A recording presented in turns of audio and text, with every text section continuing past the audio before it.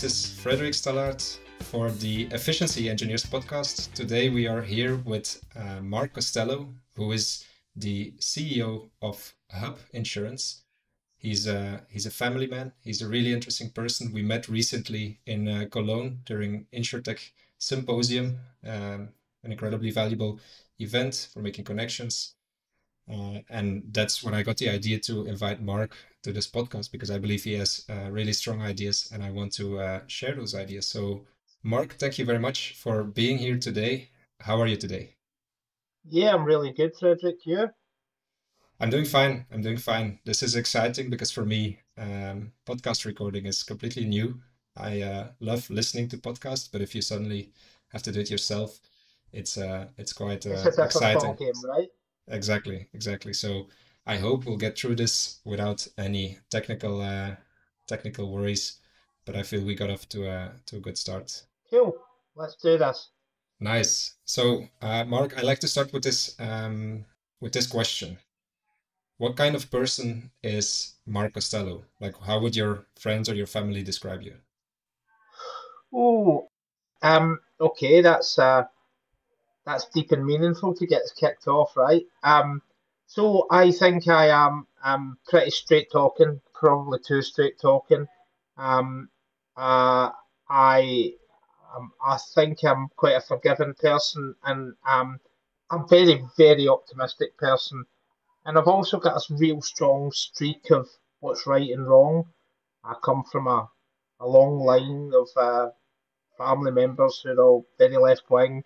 I'm maybe not quite so left wing as they were, and like my grandfather was, but I still have that sense of what's right and wrong, and that drives a lot of my decision making. How is it driving your decision making? Could you elaborate a bit? I don't like greed, and I don't like if you just look at the world that we live in at the moment, right? I don't know what it's like in Belgium, but in the UK, like the current cost of living crisis is it's like for people in my social circle, by and large, it's pretty much like an abstract concept.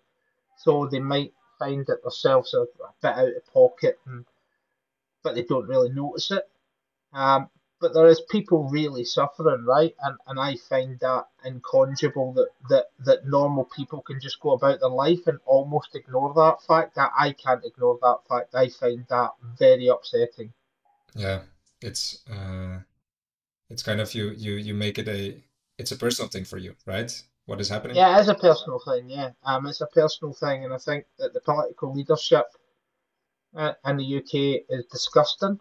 I think Brexit was a horrific thing to tell all our nearest neighbours that we don't want to play with them anymore, right? You take it back to that basic thing of, it's like being the kid in the street that just can't get on with other kids. That's not. I don't think that's who we are as a nation, but I think that's the impression that we've given people, and I think it's really horrible. Yeah. So as a defender of fairness and um, attacker of greed, you could have gone to politics, but instead you're an entrepreneur. Yeah, I could have, and do you know what's funnily enough, my wife says that at some point I need to stop being an entrepreneur and maybe go and do politics. I think that my problem in politics would be that I'm also Glaswegian, right? So the thought of not using expletives to tell people what I think of them is almost impossible for me. Yeah, So I don't think I'd last very long in that arena. you're too direct to be diplomatic. Yeah, oh, I'm definitely not a diplomat. Yeah. I like that though. I like direct people. I feel, especially in Belgium, not not enough people are direct, or people are not direct enough, and you don't always know then what's going on. It takes a lot of energy then, you know. Yes, so obviously I don't really understand Belgian culture, but I certainly think, because I've lived in England for most of my adult life and then moved back to Scotland a year and a half ago, English people are much more, Scottish people just tell it as it is, especially Glaswegians, which is my hometown. They just tell it how it is, right? And people are, and it's funny because I say this, like, obviously I've been away from Scotland a long time, but still coming back regular. But coming back and living here, I realise how utterly rude people are, but they're nice. Whereas I think when I'm down south, people are pleasant but not nice. And that's not everybody. It's a sweeping generalisation, but that's kind of the equilibrium that I try to explain to people about what the difference is. Um, and I think that yeah, you know where you stand in Glasgow, right? If you speak to if you're out of order in the public place, somebody's going to tell you pretty quickly. Yeah. Is this also reflected in professional life? It is for me, right? I mean, so I've worked in the insurance industry my whole life, and Steve Brindley, who's a shareholder in Hubb and is part of the team. I said to him about a year into the project, I said, I don't think I would be very good at going back to being an employee. And he said, and he used to be my boss, he said, Mark, you were never a good employee. He says, because you just could not respect authority. And I do this, I respect people as individuals, but that kind of military style system of organisation you get in big corporates, I just couldn't deal with that. I just tell people, regardless of who they were, what I thought, for good, bad, or indifferent, that's just the way I've always been. Sometimes they say that like startup founders or entrepreneurs are unhireable. Yeah, well, I think I'm definitely unhireable now, right? So is that also why you decided to become an entrepreneur, or at least your perspective from that, like working with authority and systems? Is this why you became you decided to become an entrepreneur? Yeah, I think so. I also think that when I look at what the insurance industry became, and look, full disclosure, I only know one industry, right? So whether this is the case across the piece, I don't know. But it's just became bullshit. And you're just like, really, is this what we're becoming, right? Are we just trying to extract every penny out of the customer's pocket and not even trying to become more efficient so that we can pass the savings back to them and really relying on the fact that people buy insurance through inertia and they really just don't like the whole thing? Is that the industry that we want to be?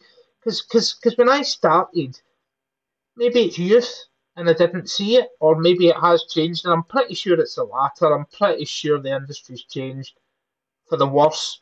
Um, that's just not sustainable, right? You can't just keep taking money off of people. And when I say that, I mean the broken market, right?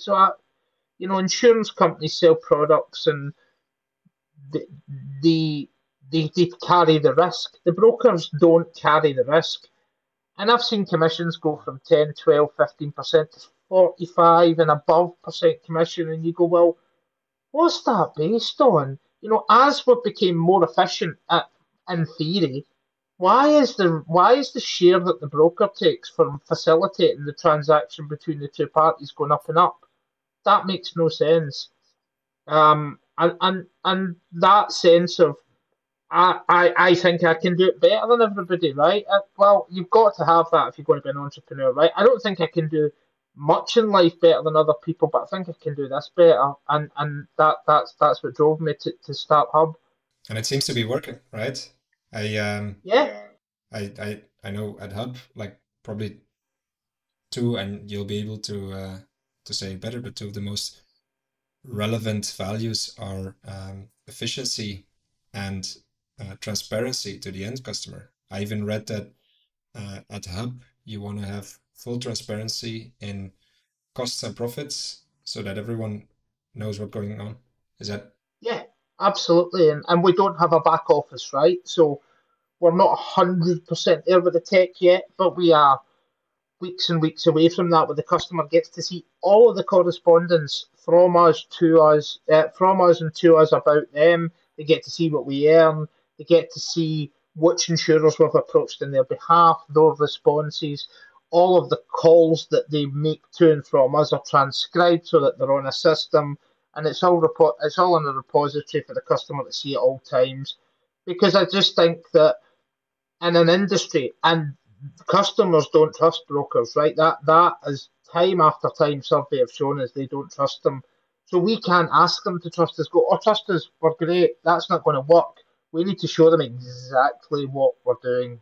What do your customers say about it? How do they? What's their reaction? So if you look at our growth numbers, we're inside the top 100 brokers in the UK by volume of premium. We only started trading 16 months ago. People in the industry just can't believe that we've got that grown that quickly, and we've got plans to grow it much quicker. Um, it's the proof's in the pudding, right? That the customers love us, or they wouldn't be joining us and renewing with us, and they're all renewing with us as well. Yeah, that's really exciting. Congratulations. Yeah, it is really exciting, but the really exciting bit for me actually is not what we've achieved to date, is the new features that tech can deliver for the customer. We think we can do a lot for our customers using tech, a lot, and we can almost get to the point where the actual insurance product that they buy is only part of the journey because we think we can actually help customers alleviate claims, stop claims happening, and really give them a better grip on the risks that are inherent in their business. Technology is a driver of change and is probably the biggest opportunity for the insurance industry to drive towards more fairness, towards more a better way of serving, better service quality as well. Um, Yet, if you look at the industry, the adoption is maybe a bit slower than, for example, financial industries, financial services. Yeah, so I've got a Starling bank account, right? I can see everything I do when I do it. I get updated. There's really good security features. There is budgeting tools in there and all that stuff, right? A typical insurance broker and is selling somebody a product, right? And that's it. It's just here's your product. Thanks for your time. We'll take a big chunk of commission. We won't tell you what that commission is, and we might just stick a couple of fees on top of that just because we can. Really, that's like just doesn't even seem. I think if you say it quick enough, it just sounds utterly absurd. Yeah. Do you see the pace of change taking up? Do you in the future, as you, for example, so you say, I'm I I I'm really against greed. I'm all for fairness. I will do it myself. You start the business, it's going well. It's an indicator that change is needed and adoption is there. But do you see this effect like rippling through the industry eventually, or do you think there will always be like traditional and then some challenger? Okay, yeah. So if you that's interesting. We I don't think Hubb will wipe out Marsh McClelland, right? A multi billion dollar business. And there's certain spaces that I don't think we can go, right? So if you go to like Marsh's global risk team, which are putting together programs for businesses with locations in 50 different countries and all sorts of exposures. That's not what Hub does, right? That is brilliant. That is excellent. That is what risk services look like. We think we can give the customer a distilled version of that risk service by using tech. Um, but when you look at the disruption in the market and you look at Insurtech, so let's just talk about that as a global thing. Um, there is different types of Insurtech. Trying to explain that to some VCs is quite funny, really, but what you have is you've got tech vendors who build brilliant tech and sell that into the market. And then what you have is distribution, or I mean, I won't laugh when I say that you get people saying they're going to become a full stack insurer. But anybody that knows anything about insurance knows that anybody in the fintech insurtech world who says they're a full stack insurer doesn't understand what a full stack insurer actually means, right? So they're not full stack insurers.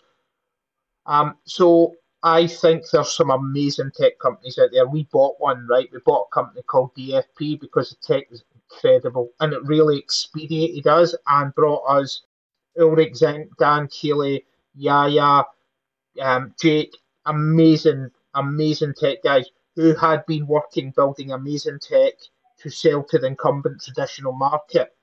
The problem is the incumbent traditional market either don't want to buy the technology for whatever the reasons, or they can't make it interoperable with the tech they've already got. Um, so I do think change will come, but I do think that I'm probably not right about this in the future. But at the moment, I think the only way that you push really great tech into the customer's benefit is by building your own ecosystems of clients. I think going to the traditional markets with great tech and pushing it to them, that's a struggle. That's an interesting take, actually, because if you look at Insurtech, you probably have two go-to-market strategies. Either you're a full-on challenger and build out your own customer base, or you serve who is already there and try to change them from within for the better, transform towards more efficiency, more transparency, better customer service quality. But you're saying that, yeah, one option is definitely um, preferred over the other. Well, one is also leading to the other, of course. If large players are not challenged by new players, then they're not as inclined to catch up on technology adoption. Yeah, no, they're not, right? They just aren't. I mean, just some anecdotal evidence that I can give you of how much the incumbents are looking to change. I mean, insurers and brokers. Um, we had an insurer wouldn't accept a TOBA terms of business agreement because it wasn't in wet ink and it was signed using DocuSign. And this was during the pandemic, right? So Ed, my co-founder, lives just outside of London. I'm in. Was I still in Manchester at that time? No, I had moved to Scotland by that point. I'm in Scotland. John, the other co-founder's in Scotland, but we live 40 miles apart. So I had to sign it in wet ink, post it to John. John signed it, posted it to Ed. Ed signed it, sent it back to AXA by mail because they wouldn't accept DocuSign. Now, this is my point about tech. Tech only works if you've got an agile thesis in your business already. There's no point in buying great tech and like it was like I'm the worst driver in the world, right? I'm terrible. No point in buying me a Ferrari, right? Because I'm just going to crash it in day one. There's no point in buying tech unless, as an organization, you're saying we are going to become more agile and efficient. Mm-hmm. And this brings me to what I also observe speaking to different parties in the industry, that the common denominator of these success stories is mindset. It's not necessarily technical capability, but it's mindset. So in my experience, you have two kinds of people in the industry. You have the ones that say, "Oh, this is how we've always done things, and we know it works well because look at our business. Business is going well. So we keep doing this. If there are bottlenecks, we'll add more staff and make sure that we're well equipped to do it." Then you have the other kind of people with the mindset that you have, that I have, that say, "Okay, I mean, it doesn't make any sense to send over this letter physically with a physical post, have a handwritten signature, and so on. There should be a better way to do it." And then actually creating that change, like being the start of that change and being committed to maybe swimming against the stream, going against the grain.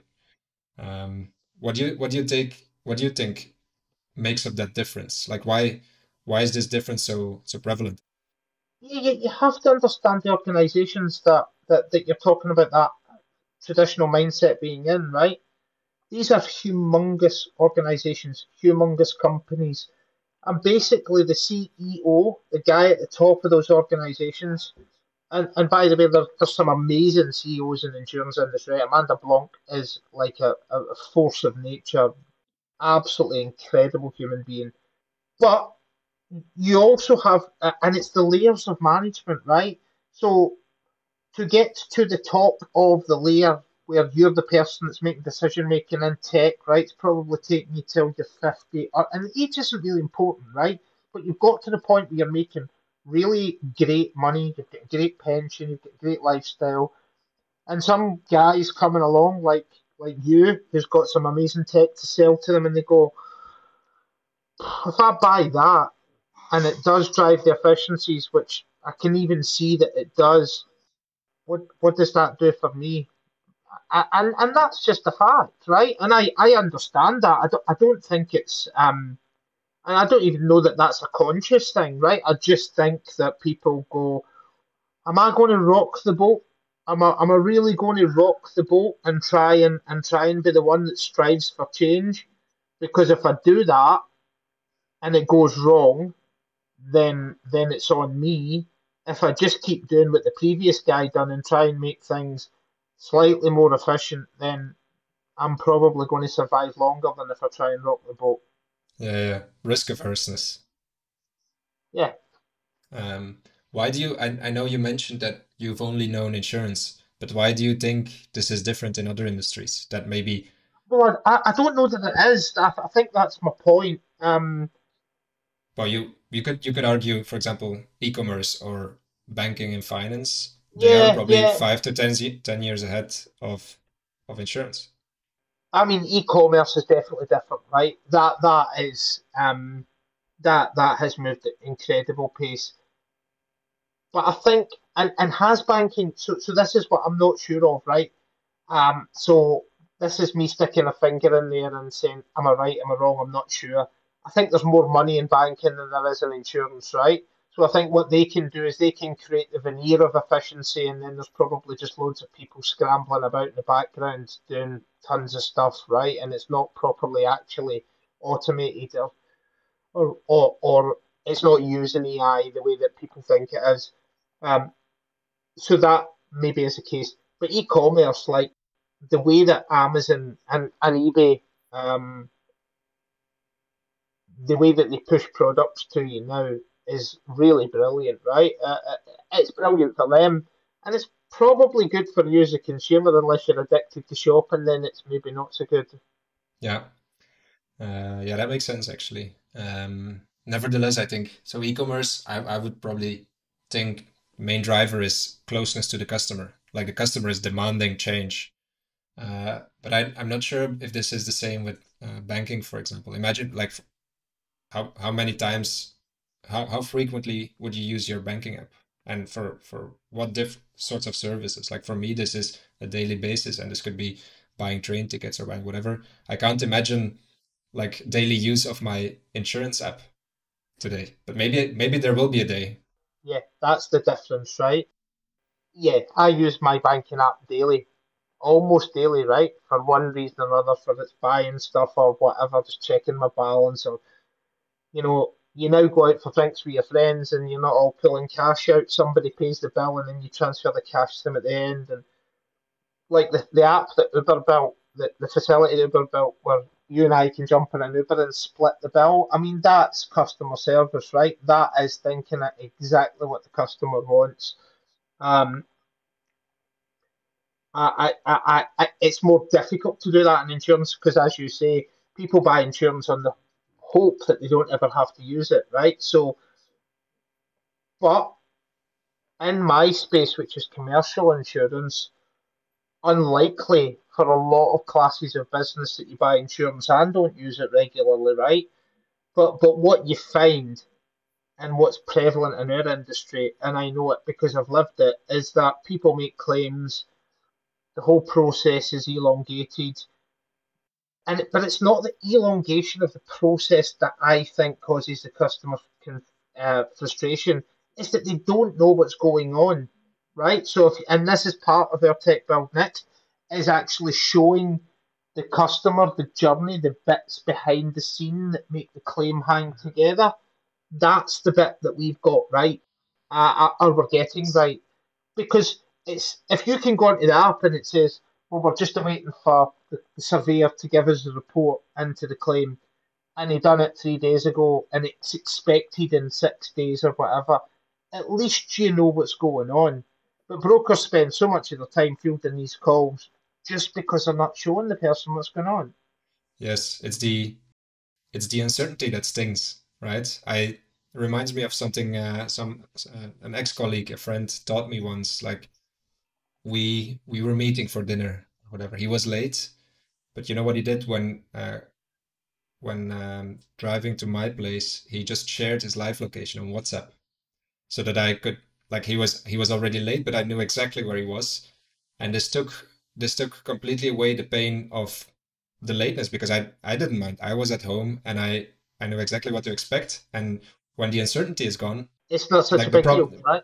problem is gone. Exactly. Yes, yes, that's it, 100%. And like you know, one of the so So a lot of brokers might say, well, oh well, we can't afford to have somebody phoning every single time there's an update about a claim. Well, don't, right? Build automation that triages those emails into a receptacle that the customer can see, and then they can understand. And then if they don't understand what they see there, they can pick up the phone. But 9 out of 10 times they lived the claim, you didn't. They're going to understand it, and they won't need to pick up the phone. But you take away that uncertainty. Yes. So you are what I would call an efficiency engineer. When you see something that is broken, you have a desire to fix it. Like you can't just sit down, as long as you're involved, right? Yeah, Is this also reflected in your personal life, like outside of work? yeah, well, I think I played chess at a really good level when I was young. I still play chess all the time. I give up being an entrepreneur just to be as good again as I was at 18 at chess because I love it so much. But I've always been a problem solver, and then again, going back to um, that socialist streak that I've got in me, I think I can see problems and think I can think of ways of resolving it, and the one thing I hate in life is apathy. I just can't be doing with people that are apathetic, and I think that I see problems as good things because I like having a go at fixing problems. Although I'm terrible at DIY, like I am awful. You can't be good at everything, right? It's good to know your Yeah, it's good to know your strengths and your weaknesses apart.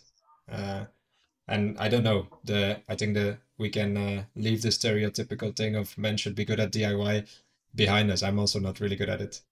oh, I'm terrible. Yeah, I like actually. I tried to hang a mirror above a fireplace just at Christmas, and there's still a big, huge hole in the wall where the nail was supposed to go.